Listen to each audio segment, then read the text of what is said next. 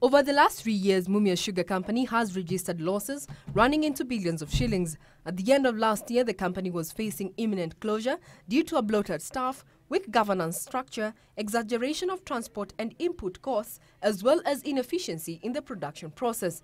Leaders have agreed on a 4-point turnaround strategy for Mumias Sugar Company that include appointment of a professional management team, injection of more funds, floating a rights issue to raise 4 billion shillings, and rescheduling of debts the company owes to financial institutions. Lakini wale wakurugenzi wa factory hii pamoja na management mbele ya tutoe ndururu wengine lazima watupatie ile plan ambaye wako naye ya kurehabilitate this factory, make this factory profitable and successful on behalf of the people of Mumias and on behalf of the people of Kenya.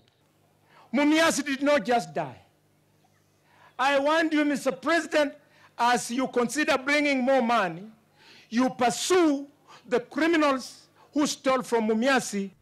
While presenting the 1 billion shillings check to Mumias Sugar, President Uhuru Kenyatta said the management of the company must formulate new structures that will ensure farmers are given first priority in payments. He called on for an immediate audit of accounts at Mumias on how the 800 million shillings it was allocated in the 2013-2014 fiscal year was utilized. Financial year ya 2013-2014 tuliweka 800 million pesa za serikali zikaingia kwa hii factory.